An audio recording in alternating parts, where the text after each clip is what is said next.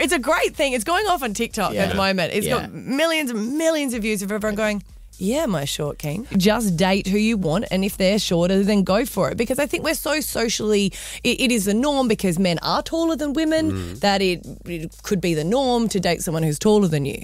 But they're saying, no. Because we're seeing it more in Hollywood or the real handsome men that are shorter, that we're more used to it. And they're using examples of Joe Jonas is going out with Sophie Turner.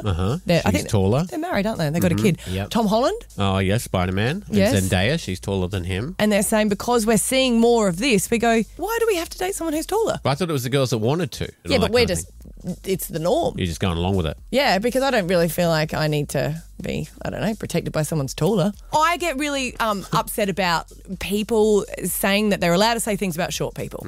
So, because my son doesn't like being classed as short, and everyone always goes, oh my God, he's so short for his age. But I'm never going to turn around to their child and go, oh my God, he's so big and fat for his age. Because you don't do it because it's not nice. No. Well, women are allowed to say, I don't date short men. Yeah, but men aren't allowed to go, well, I don't date someone who's wider. Neither of them are nice. It's like, no, you meet someone that you just like. And people are saying that it's freeing now. Ladies are saying that I feel like I'm free to go, oh, wait a minute. Why have I always thought that I have to go out with someone who's taller? I thought that I like it. Yeah, and then if you want to get away from him, you can just go on a roller coaster. See ya. Stab Abby and Matt on B105.